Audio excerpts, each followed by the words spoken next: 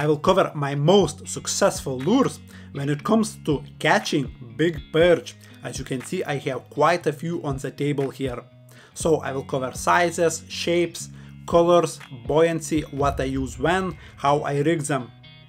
Also, just to make sure that this video is a little bit more interesting for you guys, I'll break the talk about the lures and will show you some big perch I was catching on these lures. So I hope it will be very interesting for you. Stick around.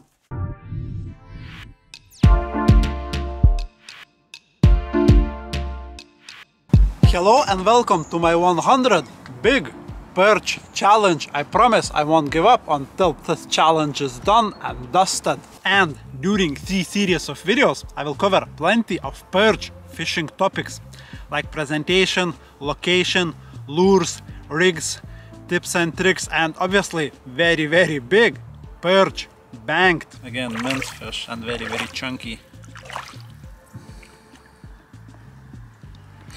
Really struggling to fit it into the frame.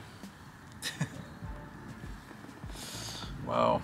And the rules will be very simple ones. I will only count perch longer than 40 centimeters towards my 100 big perch goal. So it will be a good one, so please make sure you stick around and subscribe to my channel. Before talking about all the lures you just saw on the table, I must share some important information with you guys, and that is about getting to know or learning the waters you are fishing at. By that I mean, in some waters, rivers, lakes, canals, whatever, big perch will prefer big lures. On the other waters they will prefer small lures. I have a perfect example. For example, I have a river where if you want to be selective and catch big perch, you just must use about 10 centimeter lure. You can catch them on smaller lures as well, but then you will be catching pike, you will be catching smaller perch and so on. If you want to catch big perch and be selective, then 10 centimeter lure is the way to go on that river. On the other river, if you would use something like that, you would not catch a perch or not as many at all, big ones. But if you will use something like that, which is about 6 centimeters in length, then you will catch big perch. The biggest one I caught was 1.7 kilos almost on this tiny lure. And I caught none on the same river, which I caught that 1.7, and many more on these small groups. I caught none on these big ones. And it works the opposite way around. So on that river where I use these big ones, if I would start use these small ones, I would miss a lot of bites from small fish. I would catch some small pike, sometimes big pike, but not many big perch at all. So yeah, learn your rivers or waters in general where you are targeting those big stripies, guys. Okay guys, this one is a couple millimeters short to 40 centimeters, but just because its tail, I don't know, kind of damaged, but not really damaged, just very tiny one. Other than that, it's a lovely fish. Chunk actually, definitely over a kilo. So yeah, number 21. Awesome. Right guys, I have a very good fish in my net. 42 centimeters.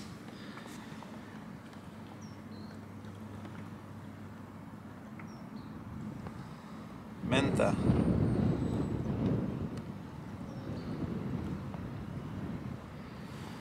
It's a good problem to have, to struggle to fit a fish into a frame. Especially big perch. Awesome. So yeah, number 22. I just caught a big perch using my improved jigger rig. Basically that's a rig where weight and lure with a hook and slide in a small loop. And that's, in my opinion, it's very good rig, especially when it's cold, you know, for a lot of reasons, and one of them being, you know, that you can use big weights. As you can see, today it's windy. I'm using 7 grams, but still I'm using small and delicate lure, and this rig excels really in these situations when you want to use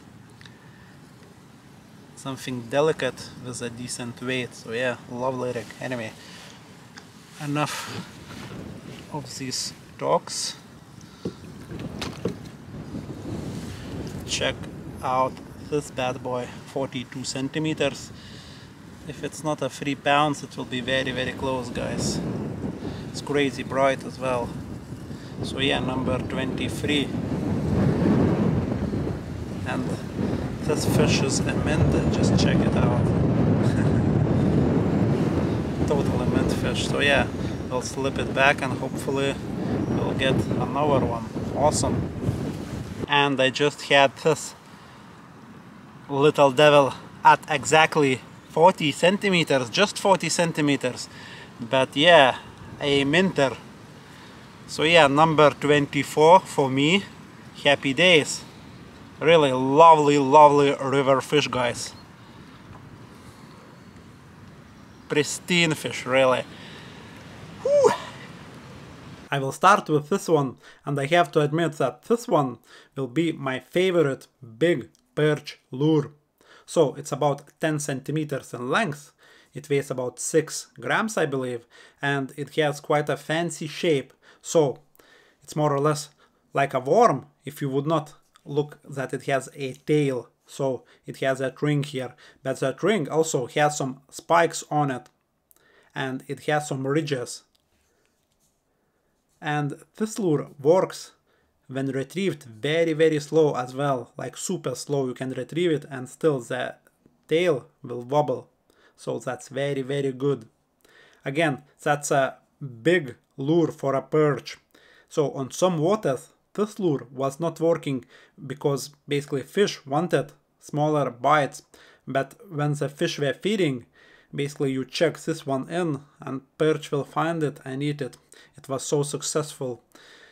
I don't know the numbers, how many perch to this point I caught on these lures, but probably it would be close to 50 perch over a kilo, let's say, on these lures. So that is ridiculous. I'm not saying that this season, but in general. So very, very successful lures.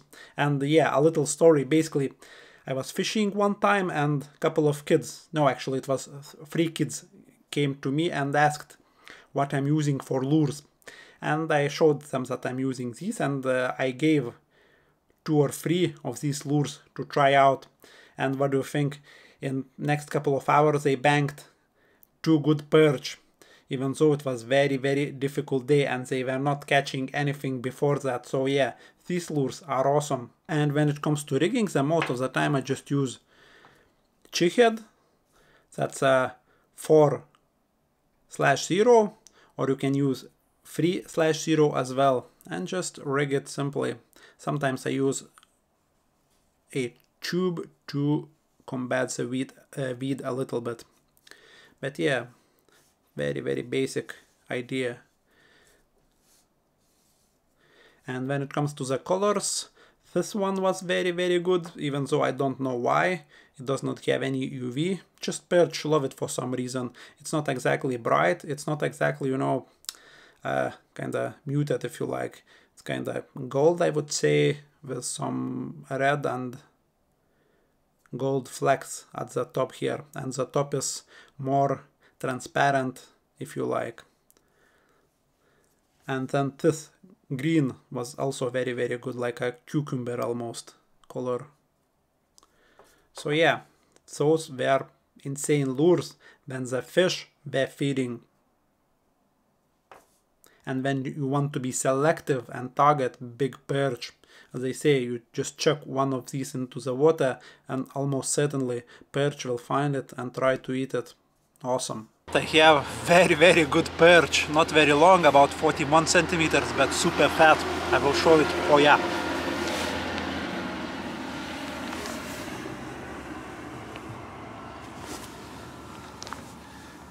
Just check it out. As I say, not super long, but just look how fat he is. Or she is, should I say. Mint as well. So yeah, number 25, guys. I won't be surprised if this perch will go to 3 pounds, you know, because it's super chunky. I mean, very, very chunky perch. So yeah, happy days. Quick snap before letting him go. 42 centimeters. Just lovely perch. Oh yeah, just look at that. And it will be number 26 or 7. Can't recall it exactly, but don't really care too much because this perch is absolute minta. Just check it out, guys. That dorsal fin is up. Woo! Yes! You are a beauty. Okay, quick snap before letting you go. Result. Another super successful lure for me was this worm. As you can see, it's about 6.5 centimeters in length. It has ridges and wriggly tail. Again, very kinda tasty looking little grub. And it's quite light lure as well. It weighs just about 1 gram if I remember correctly. So very tiny little grubs these are. And when it comes to colors, the most successful and just consistent and constant catcher is a motor oil one. Really, on any day, if you have motor oil on, very rarely you will get a better color. But again, I used to use these lures, or am using these lures when the going is difficult. So the fish are not feeding, it's difficult to find them, and so on. So these grubs, then, most of the time they used to catch me those big fish, even though they are not really selective lures. So yeah, but again, when I'm talking about the colors, this yellow one used to be very good to find the fish, and often I would get more aggressive bite from the fish than on the motor oil one. But again, sometimes this one will not work, but motor oil will always work, and on some occasions this bright one might just be a little bit better. But if you want to be safe, motor oil is always the first choice, or at least is for me. Also, this motor oil one has red flecks in it, and the yellow one has silver flecks in it. When it comes to the rigging, most of the time I just use tiny jig heads, and I like to use small hooks as well with these worms, because then it means that the worm has maximum action, you know, and I found that I rarely miss a bite anyways, even though my hook is, or might look, on a smallish side.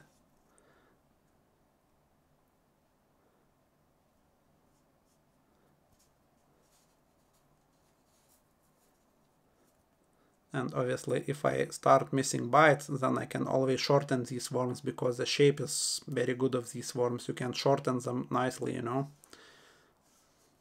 Can't quite get it to look nice, this worm. I will get there in a sec, just to show you how tasty it looks like on that tiny jig head. About there. So yeah, not expensive and just super fish catchers, especially on those hard days. Quite often, when the fishing used to be difficult and even my bestish lure was struggling, I was not getting any bites, like casting, let's say, in one spot, half an hour, nothing. But then I chuck one of these out, 3 casts, and I have 1.5 kilos perch on. And after a couple more casts, similar size of fish. But again, on these ones, I could not get a take from these fish, because they were just not feeding. They wanted smaller grub on some rivers. On other rivers, you won't get anything on smaller ones. They just will want bigger ones. But yeah, when the fishing is difficult and you don't know the river that well, small grubs will always catch you something, and these ones are the best ones in my opinion. Check this one out at 45 centimeters and 3 pounds and some ounces, basically 1.45 kilos. So yeah, that fish is a little monster. Whew. As always, hard work pays off. Sometimes, not always, but if you will keep on working all the time, you will find that not as they say. Let's see the dorsal fin. Look, look, look, he's doing. How about that for a television, guys? Whew. Happy days. Couple pictures before letting him go. Awesome. 45 centimeters. I won't weigh it. I will give him like 1.5 kilos because it's a chunky fish, as you can see. So yeah, and very big camel's hump, if you like. So yeah, that's a proper big river board. This one is beautiful fish as well. Lovely fish, really. Awesome. Let's chuck it back. After I will grab a couple of pictures result, and I will show you what I used to catch this fish as well. So basically tiny little lure, like a worm imitation. Yeah, happy days with a 2-gram jighead. Fancy one where I glued ice on it. Yeah, let's keep on checking around. Maybe I will get another one. Awesome. As you can see in the shot here, I have 2 bright yellow crayfish imitations, and towards the end of the season, or just in the springtime, these were very, very good for some reason. And I have 2 sizes here and 2 shapes. So basically this one is about maybe a centimeter longer, and this one has just insane amount of details, and those tiny little, or not so tiny, but just long and slim kinda hands, if you like, of the craw do wave quite well in the water. And really, when the fishing was very, very difficult, these used to get me an extra bite out of nowhere almost. You are struggling for, you know, for a couple of hours, nothing, and then you just chuck out one of these, and you know, in next 20 minutes you will get a bite. But then when the fishing got even more difficult, I used to use even smaller crayfish. So 2 are floating ones, by the way. So again, similar sort of deal, not as many details, but super soft lure. And again, not sure why, but if I used to use the same patterns, just different colors, I used to not catch those fish. They used to want something visible with plenty of UV, but small. So then I used to be able to trick those big perch just by using something like that. Something kinda not selective by the size, but selective by the color in the cold water. And again, bright floating lure in cold water quite often will produce you a bite, or just kinda provoke those fish to grab it, because it will be something small and very, very visible. So yeah, these were very, very good towards the end of the season. And also they were very, very good for big pike as well, even though you would not, you know, think that, I don't know, 6-7 centimeter lure would be good for big pike, but I caught lots and lots of big pike on these lures. When it comes to the rigging, most of the time I used to use offset hooks, and I used to tie them in a jigger rig. So basically lure goes onto the offset hook, then I used to grab a teardrop weight and used to tie an improved jigger rig where the hook and the weight are in the small loop of the line. So yeah, very, very successful lure for me towards to the end of the season, especially when I used to struggle and used to, you know, not get many bites, and from time to time I used to kind of get annoyed by that weed. Still, it was weedy towards the end of the season, and yeah, offset hook obviously helped with that. So yeah, successful floating lures, bright ones, not very big ones though. Alright guys, this one is actually exactly 40 centimeters, but I was, you know, sure that it's much shorter. I was thinking it will be like 35 or something like that, and then I started measuring it. I could not believe my eyes. So yeah, getting, you know, spoiled, I guess, a little bit. And this is something special. 46 centimeter tank of a perch. Probably 1.6 kilo, something like that. Chunky, really chunky fish. I guess some cormorant attacked him some time ago, but yeah, other than that, that fish is a minta. This shape is called swing impact fat, and really it is a fat lure. This one is at about 7 centimeters in length, but just look how fat that lure is. And look at the size of the tail. Really lots and lots of vibrations in the water. And I really found that sometimes perch will want something kinda shorter or stumpier in size, but still a good bite. So it would be like a good chunky bite, and these swing impact fat lures is exactly that. And with that, you know, extra big tail, which paddles quite well, and with a quite slow retrieve as well, they do work very well. And when it comes to the color, for me the most successful one was, which I just call lead color, basically kinda pearl white or almost aluminum lead, something like that, belly, and I don't know, darker metal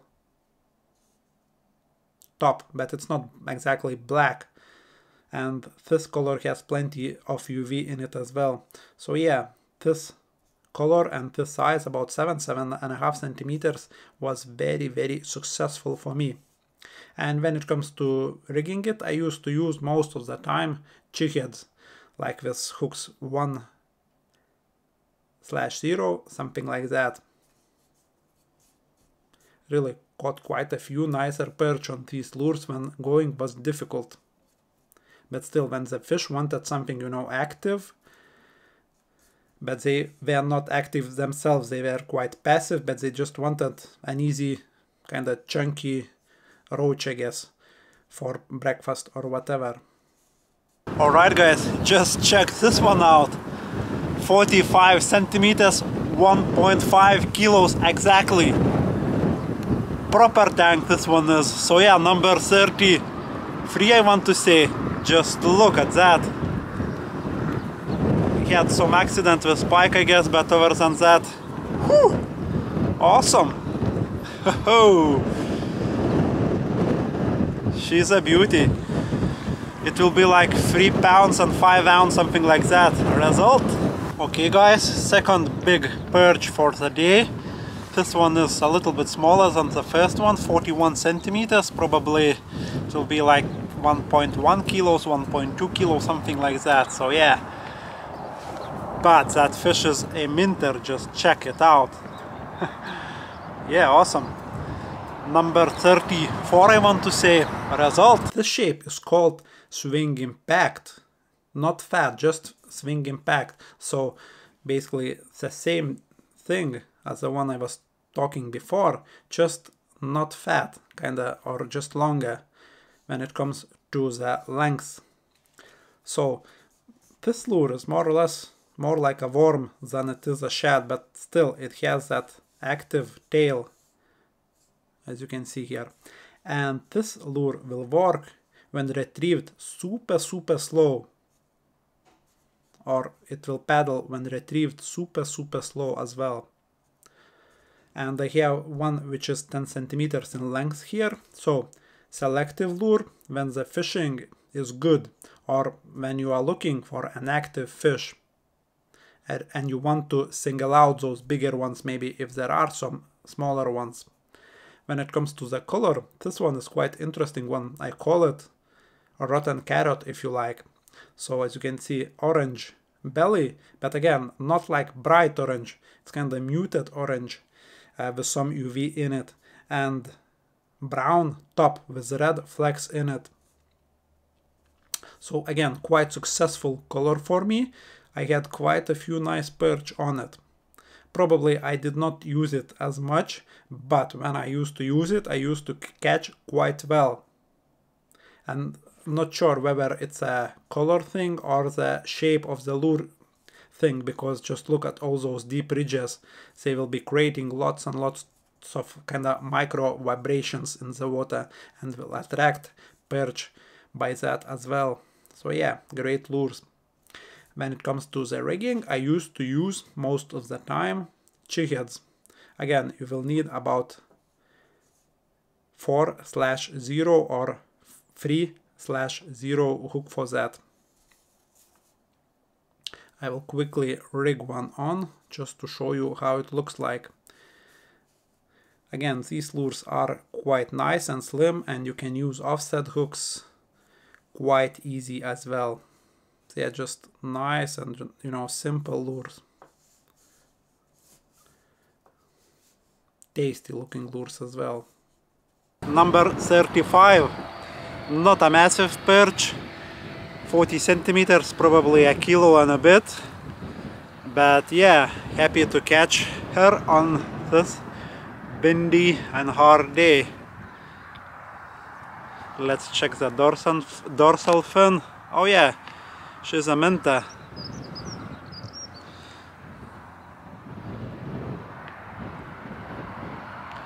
Look at the tail, guys. Proper beautiful this one is. Wow. Alright. Couple snaps before letting her into her watery home.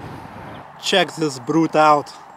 45 centimeters, 1.545 kilos, but it will be like 3 pounds, 3-4 ounce, something like that. Whew. Number 2 for today, and 36, I believe, overall.